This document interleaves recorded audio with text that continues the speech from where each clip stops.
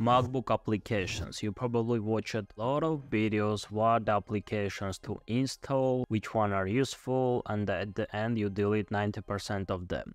Am I right?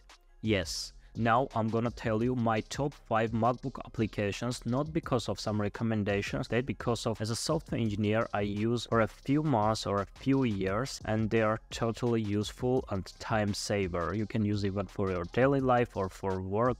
I will tell you the application and I will tell you what the issue the application solves. The first one is drop zone. Sometimes when I download something and I need to move the downloaded file into the different folder, and maybe in my desktop folder I have a lot of nested folders and I need to move the file into one of my nested folders, I need to do a lot of movements.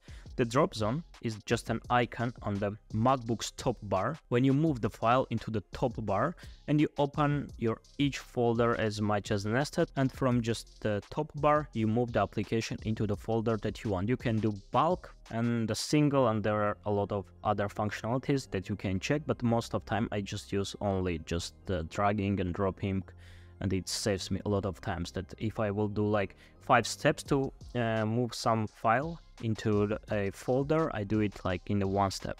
The second one is hand mirror. If you work in IT like me, so probably you have a lot of online meetings, and before of the meeting sometimes you need to check how you look like without opening the software, or even some of the applications doesn't let you to see yourself before a meeting and you want to know like what's behind you, for example, before a meeting. And the hand mirror is just a simple icon at the top bar, and you just can click and see yourself how you look, what behind you, and that's all, like simple and useful. The next one is rectangle. If you ever used Windows OS, you probably know how you can drag and drop windows and like organize your desktop, and Mac OS doesn't have this functionality. I don't know why. Maybe it doesn't have. I really check. I never find anywhere. If it is in somewhere in the settings, you can write in the comments.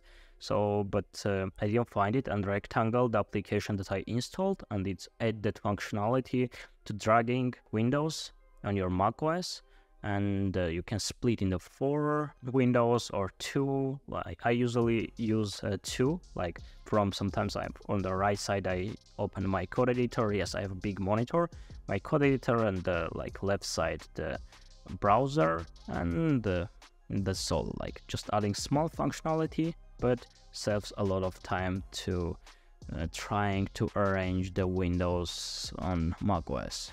Friends, I didn't get paid of any of those applications, so if you like some of them and want to support me, you can write in the comments which application were more useful for you, and put like on the video and subscribe to my channel to see my next videos. It will be biggest support. The fourth one is MonoSnap. Now I worked on a front-end project and I do a lot of screenshots. I need to write some text on the screenshot, put arrows like copy paste, send to the client, send on the Teams as a message. Built-in macOS screenshot application is very bad. So that because I use MonoSnap, you can just very simply do screenshots. It automatically saves into your clipboard, or draw some arrows or some texts, and it is like very time saver and do very quickly, very simply.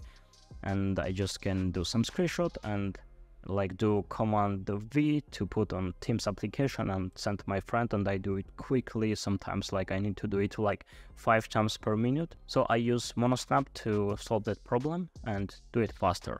The next application is App Cleaner. App Cleaner more is not about productivity, but when you use your macOS for a long time, there are a lot of files, a lot of applications that you can delete, and a lot of files are saving into your memory, and App Cleaner is just like an application to uninstall your applications. When you want to uninstall some application, when you want to delete, you are dragging just into App Cleaner, and it shows the other files that connected with that application, and it helps you to delete it. It is for your MacBook long-term health, I will say. And I decided to recommend the 5 applications, but I would recommend one more optional. It is monitor control.